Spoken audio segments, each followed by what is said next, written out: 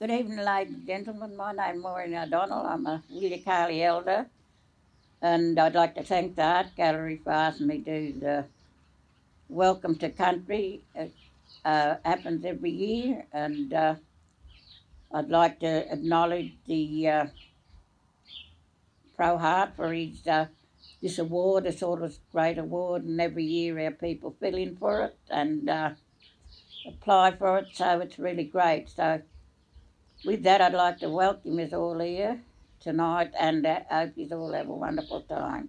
And again, welcome to everybody.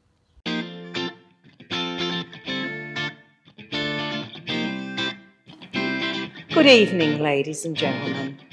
I'm Councillor Maureen Clark, Chair of the Broken Hill Regional Art Gallery Advisory Committee, and I welcome you to the Regional Art Gallery of Broken Hill, the oldest regional art gallery in New South Wales, established in 1904. Although the gallery was only located to this lovely old building in 2004. Beginning as a hardware emporium in 1885, this building has been refurbished and has won numerous heritage awards.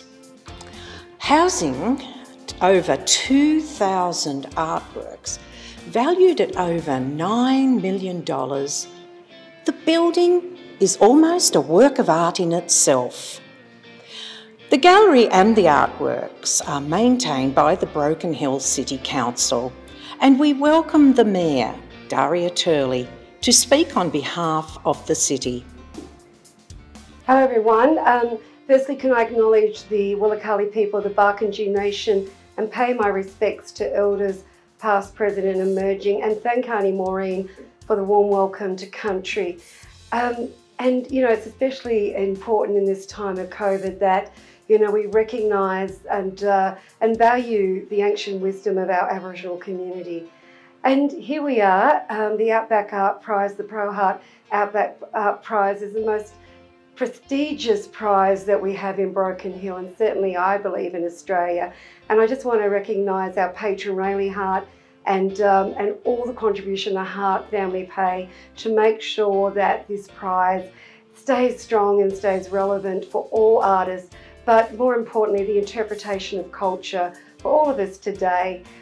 This is the first time, or maybe the second time in 25 years, I've missed the opening. So I'm glad I'm going to be able to watch it online and that we can all share in this, because that's so important. The part I'm going to miss the most, and I'd say this to everyone, is when they announce the winner, because that's when the room absolutely shows, how they feel about the artwork and how pleased they are, or sometimes, maybe not so. It's an exciting time, and for all of us, enjoy tonight's launch and the winner, and take the time over the next couple of weeks, if you're in Broken Hill, to pop into the art gallery and have a look and celebrate all those artists. We've had a record nominations, so congratulations to the finalists, and enjoy tonight. And thank you to all our staff at the art gallery for making sure that Broken Hill didn't miss out on this prize. And thanks again to the Hart family and Rayleigh Hart. Thank you, everyone. The Pro Hart Outback Art Prize attracts a growing number of entries every year, but 2020 was a record year. 474 entries were received from all over Australia. Could COVID-19 lockdowns have anything to do with this number? Regardless, this number had to be moderated and reduced to 23 by a selection panel who individually assessed each entry online and then came together, socially distanced of course, for a final decision. This was done smoothly and efficiently thanks to the technical expertise of our gallery staff members Jade Kerrin and Blake Griffiths, under the professional supervision of gallery manager Tara Callaghan. Hi everyone, thank you for tuning in this evening to the 2020 Pro Hart Outback Art Prize. I miss seeing everyone's smiling faces in the gallery, but I'm also excited that we're broadcasting this year's event online, as I'm sure we'll be reaching new audiences and re-engaging with people that we haven't seen for a while. A special thank you to Auntie Maureen for her welcome to country, and a big thank you to the gallery staff, particularly Jade, who've made a massive effort to get this event online this year. The Pro Hart Outback Art Prize was renamed in 2016 in recognition of the Hart family and their continued contribution to the arts in Broken Hill. I'm so glad that you'll all get to hear from Rayleigh Hart tonight, as she is a genuinely kind and generous sponsor and a very dear friend of the gallery as well. Every year when the prize is on, we get queries about the theme of the Outback. What does the Outback mean? Does it need to be a landscape work? Does it need to represent the Outback? Well, the Outback by standard definitions means the remote and inland districts of Australia. And if you trust Google, that makes up for about 70% of the Australian continent.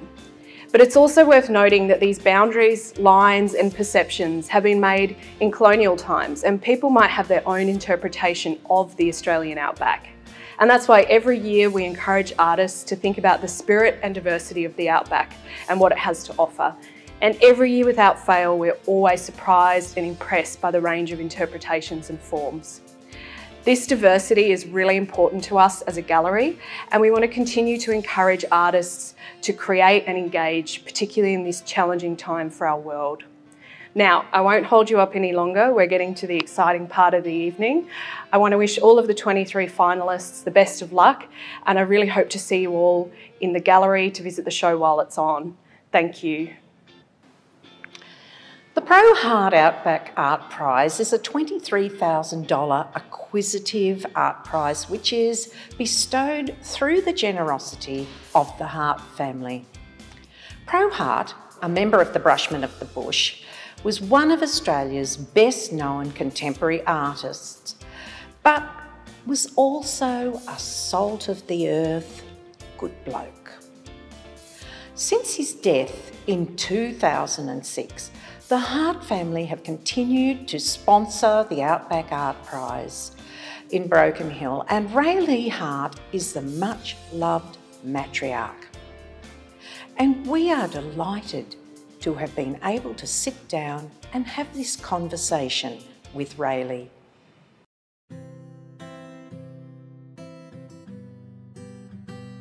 Pro just loved Broken Hill, and he loved the arts here. Always tried to help Broken Hill.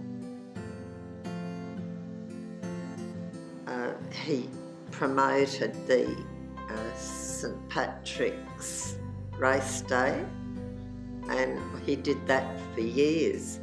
And yes, so at the time, I mean, there weren't a lot of others that were painting, and others used to think, oh, you know, painting isn't for a man sort of thing.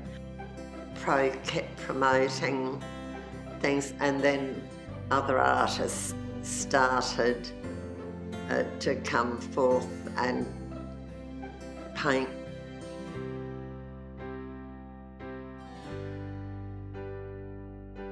It always helped. I mean, it didn't matter who they were. If they came up here to the gallery, they would come up and ask Pro for advice and different things, and Pro would always give them paint and paint brushes and canvases, and said, well, you know, now you go and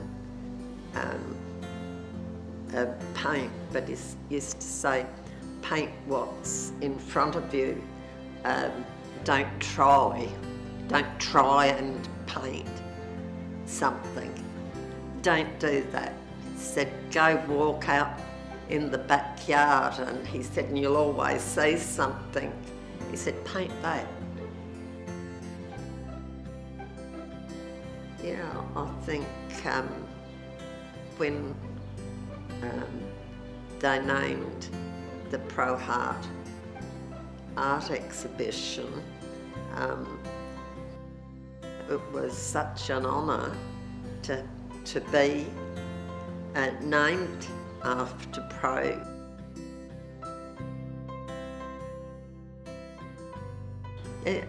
Everybody knows about it and talks about it. I mean, it doesn't matter where you go, people talk about it, and yeah, I think it's a great thing for Broken Hill. I just think it's fantastic. It means a lot to me. It means a lot to my family, and I'm sure that it means a lot to the Broken Hill people here. I know whether you could paint or not, you would always get a good crowd to come and have a look at those that have put paintings in.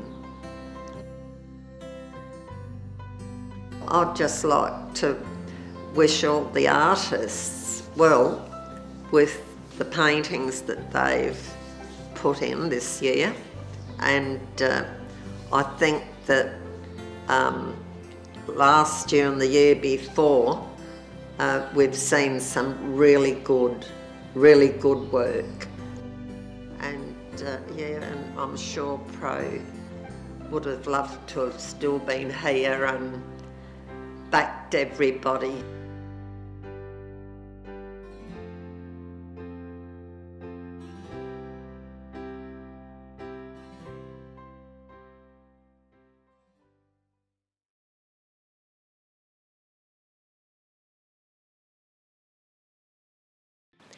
80% of Australians live within 50 kilometres of the coastline.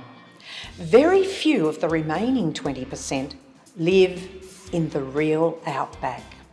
The Pro Hart Outback Art Prize celebrates all that is unique to our wonderful outback environment. The harsh and often desolate environment with a richness of colour that has its own beauty. Desert plains and rugged mountains, lush wetlands and dry creeks, wildlife and Indigenous heritage, the hardy souls who inhabit the outback, Indigenous and non-Indigenous, and the different interpretations through paint, textile, carving, craft. All entrants are to be congratulated for their entries, and the finalists are Max Berry, Surrey Hills; Ian Marr, Wilcannia; Ewan Murray and Rachel Burns, Bega; Wayne Elliott, Charlemont; Phil Drummond, Cessnock; Lindy Brodie, Tennant Creek; Clark Barrett, Broken Hill; Mike Staniford, Crow's Nest; Graham Armstrong, Broken Hill; Amanda Penrose Hart, Potts Point; Helen Earl, Oxford Falls; Ross Potter, Willagee; Patrice Wills, West Pennant Hills; Anne Evers, Broken Hill; Hamish Donaldson, Red Hill; Mirko Guidon, Marrickville; Kathy Ellum, Hansonville; Margaret Ambridge, Maylands; Alice Blanche, Hawthorne; Fran Callan, Glenalta; Jeffrey Harvey, St Peters; Amala Groom, Bathurst; Jason Hamilton, North Fitzroy. Finally, the reason we are all here tonight, to find out the winner of the 2020 Acquisitive Pro Hart Outback Art Prize, and of course the runner-up. We have given that very difficult decision to Susie Muddyman, OAM. Susie is the Gallery Director, Tweed Regional Gallery and Margaret Olley Art Centre, New South Wales. A highly regarded leader of the gallery and museum sector in Australia, Susie has always had a strong interest in and a commitment to enhancing gallery performance and presenting innovative and dynamic exhibitions. What did Susie make of the 2020 Pro Hart Outback Art Awards? Hi everyone, I hope you're all enjoying the online version of the prize this year. It's such a pity we can't be there to share in these celebrations and meet the artists. I was really looking forward to visiting Broken Hill myself. I've been a few times now and have always had a great time there. Thank you to Auntie Maureen for your welcome. I also acknowledge and pay tribute to elders past and present. I'm at Tweed Regional Gallery in Moolumbar, speaking from Bundjalung country. Over to my left is stunning Mount Warning Wollumbin, such a majestic and spiritual landform. Thank you for the invitation to judge this year's prize. It's a real honour, although it was a tough job as the calibre of entries was so good. Thank you to my colleagues who are involved in shortlisting for the prize. We were all impressed by the great range of media. I'd also like to take this opportunity to thank Tara and her staff at the gallery. The team works so well together, and a particular thanks to Jade and Blake for helping me out. But most importantly, I'd like to congratulate all of the artists who entered the prize. The vast number of entries is clearly indicative of the significance of the arts, especially in times like this. The visual arts add so much to the well-being of our communities, so thank you to all of the artists for entering. Artists have certainly chronicled the times for centuries, and 2020 has been a year that we'll never forget. Also, I consider it very brave of artists to put themselves out there to be judged alongside their peers, so thank you to you all. Okay, so now on to my decisions about the winning artworks.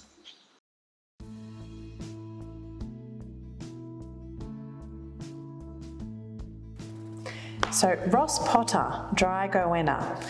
The artist has skillfully imbued this exquisitely detailed drawing with solemnity. Apart from the more obvious sadness of this once majestic reptile being very dead, the sadness has somehow been intensified by the artist's clever choice to draw it over 2 sheets of paper. It's a poetic work, this prehistoric looking creature that has survived and evolved yet is now dead due to the harshness of the environment. I see this work as being about the fragility of life in the environment and it being drawn in graphite too, a medium which can be so easily erased. Amanda Penrose Hart, Dusk. I love the size of this work. It's like a slither of the landscape. The format has a sense of continuity, like a view from a train window that keeps on coming. It gives us a real sense that the landscape of this country is seemingly endless, and yet there is a powerful sense of place in this painting. The colour palette and the application of the oil paint is atmospheric. The painting is textural, like the landscape itself. There's something mystical about Dusk, even transformative. It's a beautiful work. Lindy Brodie, Police Plane over Singleton. A very striking and strong work. When I first saw this one, I sensed there was a narrative that accompanied it. The painter is definitely telling us a story. The aerial perspective is captivating too. We get a real sense of the size of the landscape she is depicting, and yet our eyes are drawn to the intriguing detail of the passengers on the plane. Helen Earle, The Fossickers' Repose. This is a ceramic work and one that I was drawn to early on. The implements are harsh, yet they imbue a fragility about being ceramic that belies their robustness and their purpose. The artist has created a still life that is somewhat ironic, as these tools perform solid, hard toil of a fossicker's everyday existence. They are hardly the usual items of a domestic still life. No vases or teapots here. These are hard-working tools, yet rendered with intricate precision from fragile materials. I love that there is 7 implements too, a prime number, a number that is only divisible by 1 in itself, somehow adding a quality of the essential to the story of this fossicker.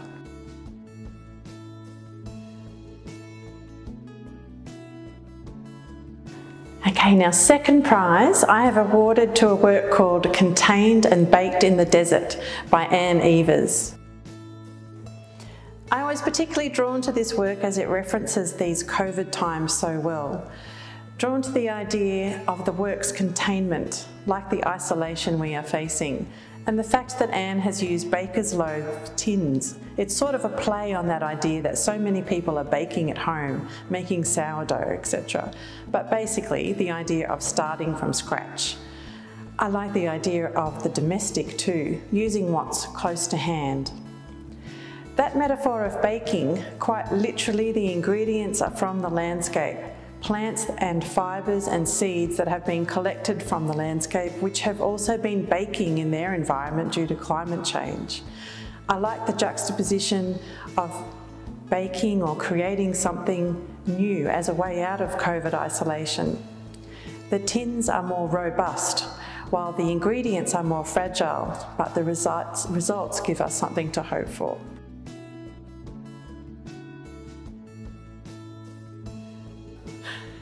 And first prize I've awarded to a beautiful drawing called Struggling to Remember by Margaret Ambridge. This beautiful drawing was always a standout for me.